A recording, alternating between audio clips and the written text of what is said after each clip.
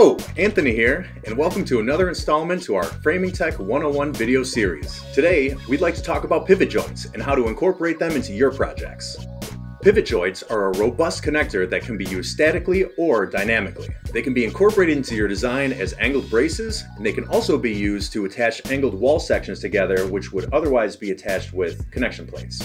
Pivot joints are also commonly used with adjustable arms and legs. All of our pivot joints come in two different styles, with a lock handle and without.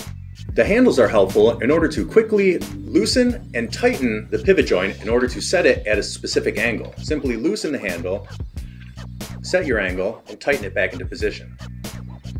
We have end-to-end hardware, end-to-T-slot hardware, and T-slot to T-slot hardware. When ordering, please specify which hardware you need for your design. In order to mount a pivot joint to the end of a piece of extrusion, the extrusion must be tapped to receive the appropriate screw. Here, we have an M12 tap to receive an M12 screw. Simply align your pivot joint and tighten it until it's secure. To mount the pivot joint to a T-slot, we like to first preload the necessary T-slot hardware for the application. Then, locate your pivot joint into position and tighten the screws to secure it. In addition, all of our pivot joints come with either an alignment tab or an alignment insert.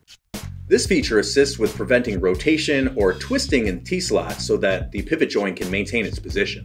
As always, we hope that you found this video to be informative. Please reach out to us in the comment section with any questions and subscribe to us to see more content like this. Thanks for watching, and let Framing Tech help turn your ideas into reality today.